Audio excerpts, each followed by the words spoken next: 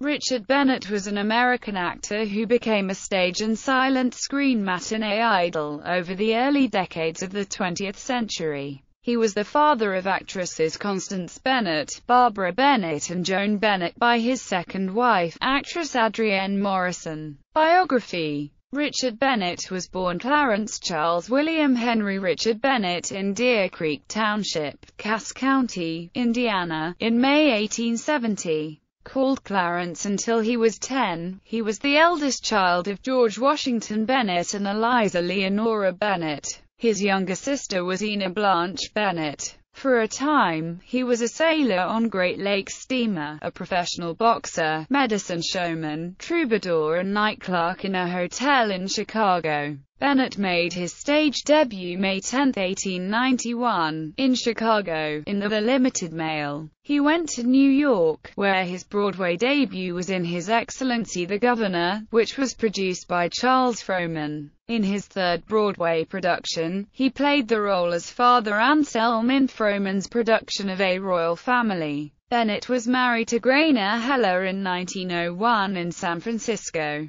They soon separated, and were divorced in 1903. Using her married name, she starred in a few plays on Broadway, and went on to a successful career as a music critic for Hearst's New York American. On November 8, 1903, Bennett and actress Adrienne Morrison were married in Jersey City. They had 3 daughters, all notable actresses: Constance Bennett, Barbara Bennett and Joan Bennett. In 1905, Bennett won fame as the leading man, Hector Malone, Jr., in Shaw's Man and Superman. That was followed by his role as Jefferson Ryder in the stage hit, The Lion and the Mouse. A series of spectacular roles followed. In 1908, he played the role as John Shand opposite Maude Adams in J. M. Barrie's What Every Woman Knows. Frequent quarrels between the stars occurred during the run of the play, and when Adams opened in Peter Pan, Bennett telegraphed his congratulations on achieving your long ambition to be your own leading man. Bennett is also known for adapting socially conscious works of Eugene Breyer, including Maternity. In 1913, Bennett had a theatrical success starring as Georges Dupont in the social disease stage drama Damaged Goods, which he also co-produced. He won a reputation for his curtain harangues, which friends and critics said were at least as good as his stage portrayals when he wound up an appearance by stepping in front of the curtain and castigating the police and courts for narrow-mindedness. He developed this penchant until his ad-lib speeches won greater applause than many of the plays in which he acted.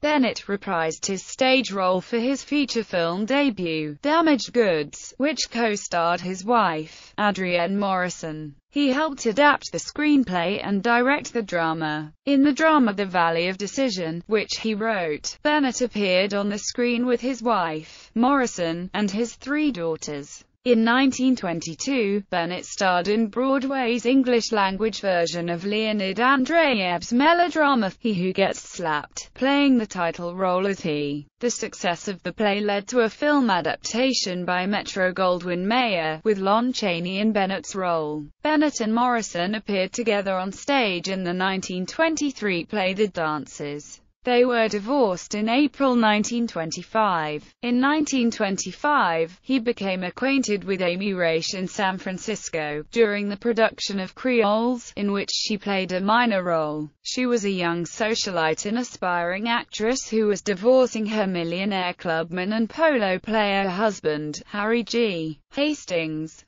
Bennett and Raish were married July 11, 1927, in Chicago. His daughter Joan made her stage debut acting with Bennett in Jarnagin. This play, in which he played Jack Jarnagin, provided one of his favorite roles, that of a belligerent, drunken movie director given to acidulous and profane comments on Hollywood. He and Raish separated April 3, 1934, and were divorced in 1937. With the advent of the talkies, the middle-aged Bennett found a niche as a character actor. In 1931 he appeared with his daughter Constance Bennett in Bort. He played the dying millionaire, John Gliddon, in If I Had a Million. Bennett is probably best known for his role as Major Amberson in Orson Welles' second feature film, The Magnificent Ambersons. Welles's next production, Journey into Fear, was Bennett's final film. Richard Bennett died at age 74 from a heart attack at Good Samaritan Hospital in Los Angeles. Episcopal funeral services were conducted on October 24, 1944, in Beverly Hills. He is interred in Pleasant View Cemetery, Lyme, Connecticut, beside his second wife and mother of his daughters. Bennett was fond of saying that the movie industry was not a business, but a madhouse. Select theater credits. Select filmography.